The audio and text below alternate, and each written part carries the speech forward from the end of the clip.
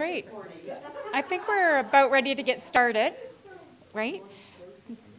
Yes, if you wanted to. Great. Oh, okay. You just let me know.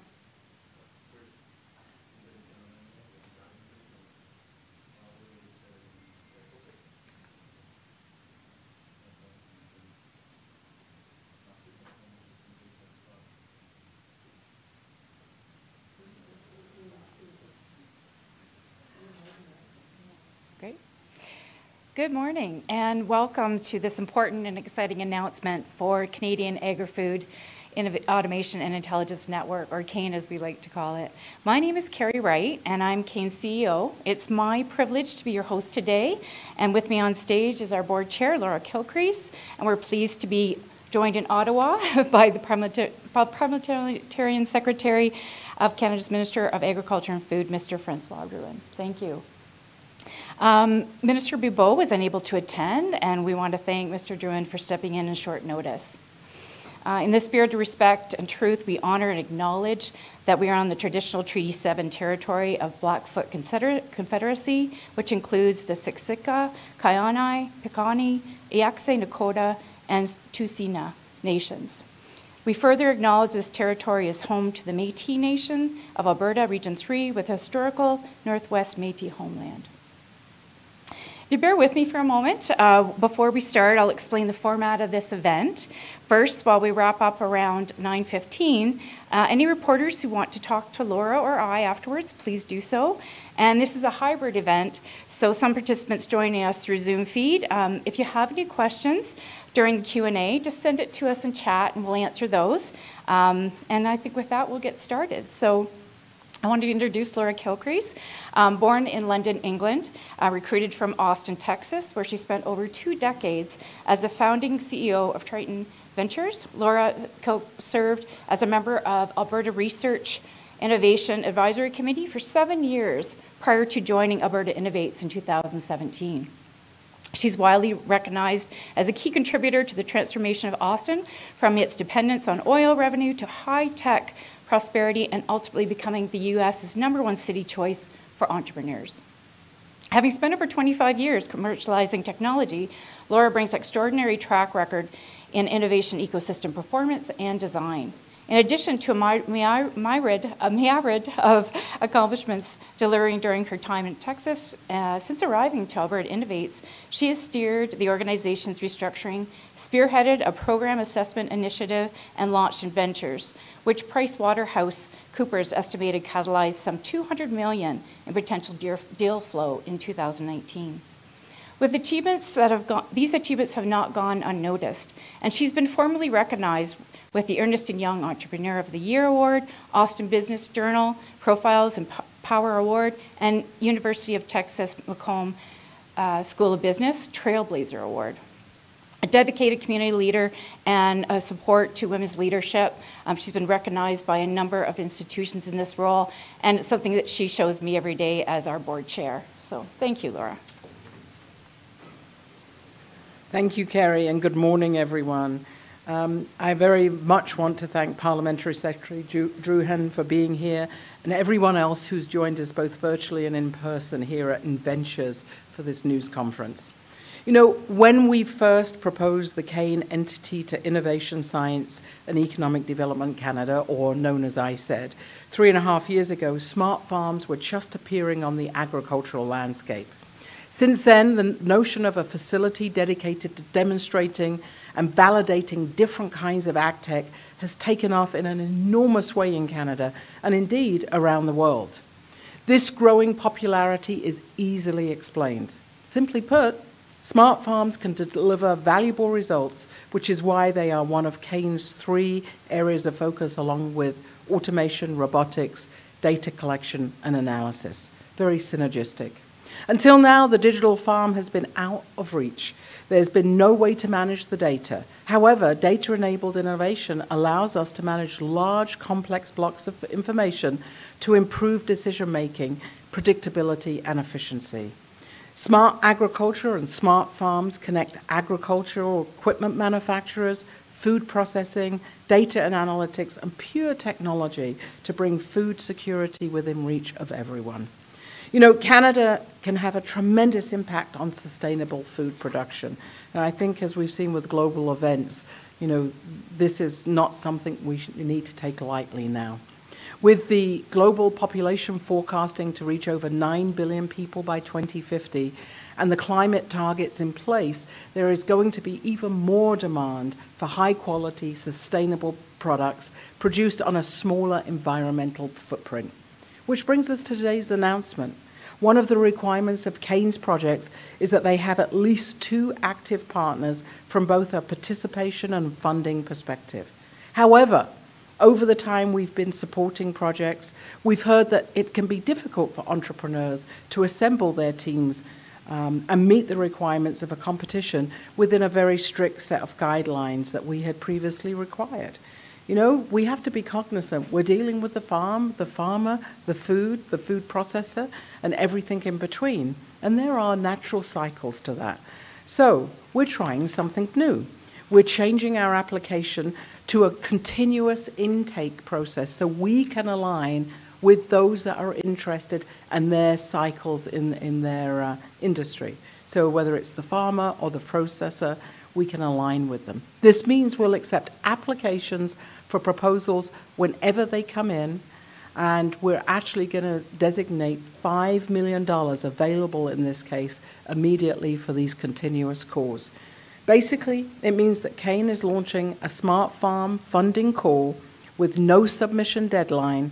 Proposals can come in as they're developed, as people see fit, and we will process and do our due diligence on them just as we would anything else. But we're doing it on the applicant's timeline and not on ours. We hope this is going to encourage not just more entrepreneurs to apply in the ag sector across the whole country, but we also want to see more collaboration on these projects so that we can make that kind of input in the agri-food business that we think is possible, and we're actually already starting to see. CAAIN is driving transformation change through investments like this $5 million continuous intake funding call to impact performance at every step of the agri-food value chain. So from ranch lands to fields to restaurants to fork to producing healthy food for Canadians, and indeed producing healthy food that we can export to the rest of the world. With that, I want to thank very much Kerry Wright for all of her hard work and her team at CAAIN. And I'll turn it back to Kerry because I'm sure she'll do a better job of answering questions than me. Thank you, Kerry. Great. Thank you, Laura. Right now I'd like to introduce Frances Drouin. Frances was first elected the Member of Parliament for Glengarry, Prescott, Russell in 2015. In this role, Mr. Drouin served as a member of various parliamentary committees, associations, interparliamentary groups, including the Special Committee for the COVID-19 pandemic and Standing Committee on Agriculture and Agri-Food, where he advocated for local farmers and economic growth in rural areas.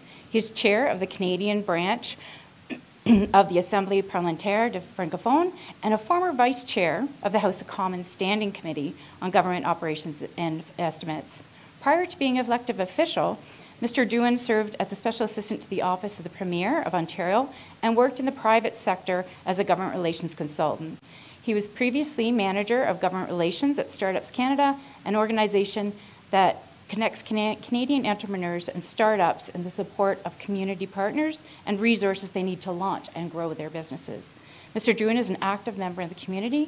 He is a founder of the annual Frances Drouin Charity Golf Tournament in support of United Way in Eastern Ontario, and an event dedicated to providing support to vulnerable youth in the region. And as chair of the Parliamentarians Caucus for the fight against ALS, he helps raise an awareness of the challenges facing Canadians living with ALS. Parliamentary Secretary Drouin, I pass it over to you.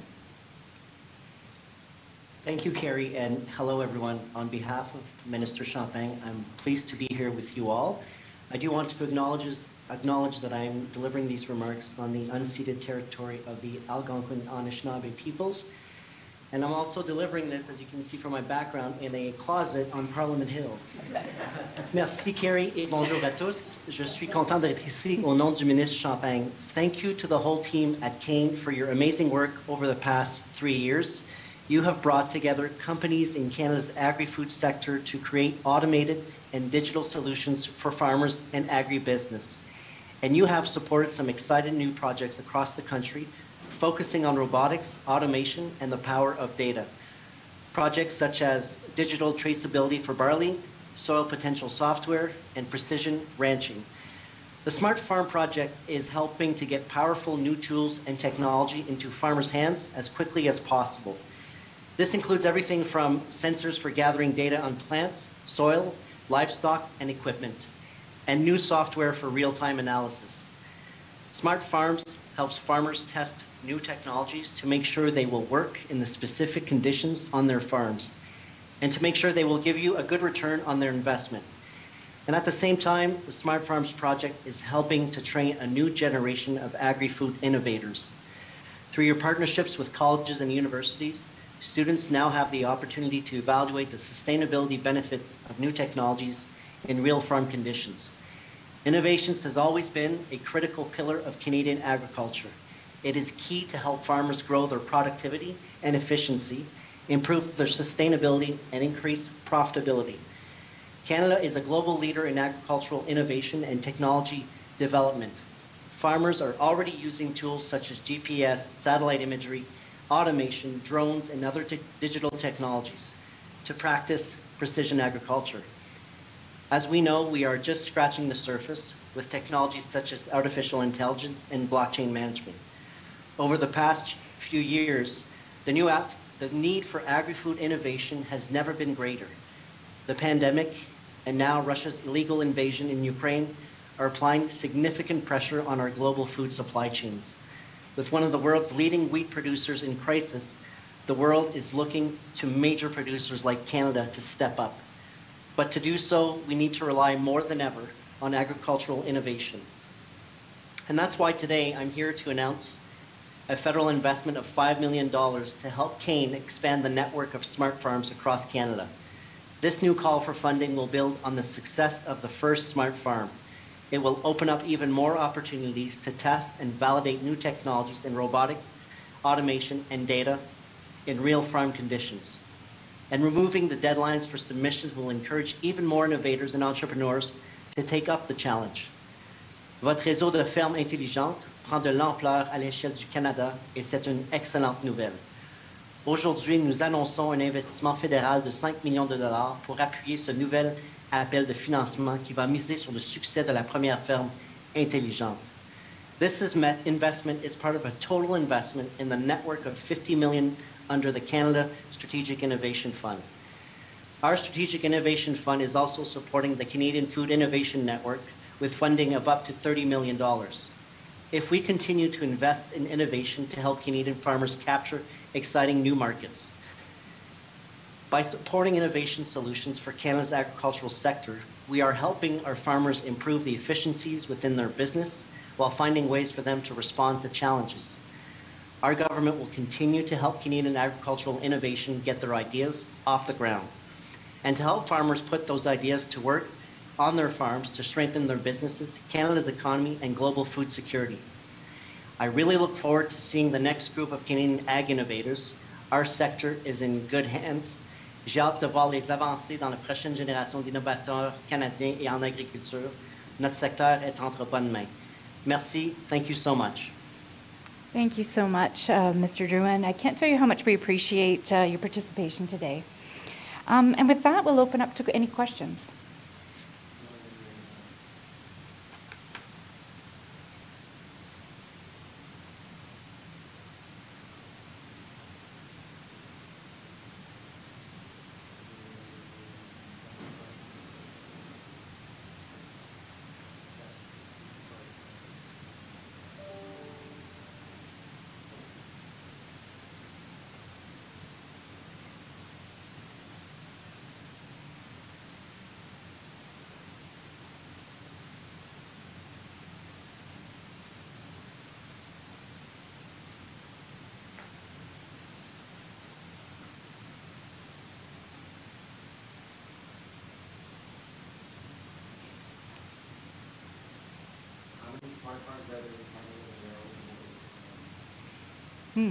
Well, right now we've kind of started our Smart Farm opportunity from our first closed competition with Olds College, Lakeland and Glacier Farm Media. So those three are connected in a network.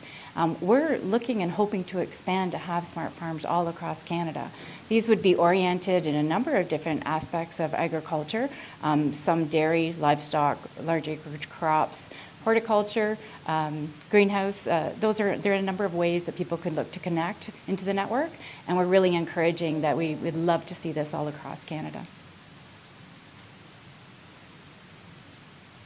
If there are any other questions, fire them away. Otherwise, we'll wrap things up. Yeah, we have a question here. Do you see this as an initial investment given the expense of the new technology? Well, this is one of the investments that we're doing. We support robotics, automation, and data-driven decision-making. Smart farms are a component of that, and absolutely beneficial, we really believe.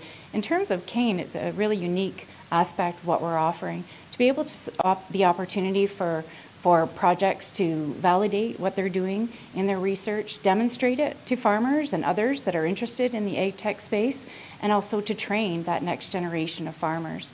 So absolutely, I think this is a vital component and will help support a lot of small and medium-sized enterprises that are looking to work in the ag tech space by giving them the opportunity to have a place to actually do their work.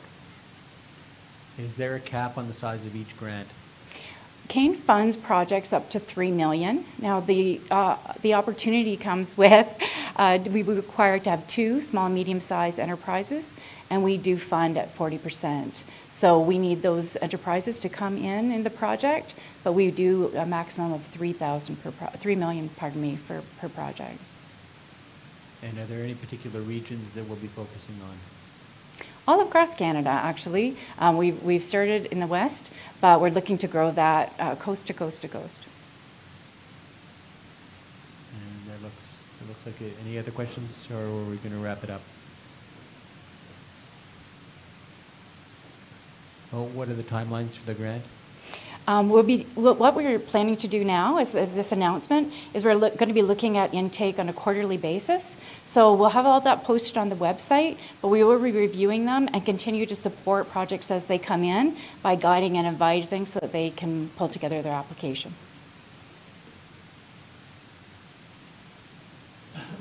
Okay, going once, going twice. And so, thanks very much for joining us, guys. Thank you, Eric. So we've reached the end of the announcement. I wanted to wrap up by saying thank you to all of you for joining us today, and once again, expressing our appreciation to Mr. Drouin for taking the time out of his schedule to be able to join us today. And as noted, if there are any other questions, please approach me at the end, and we'll do that. So thank you very much, everyone.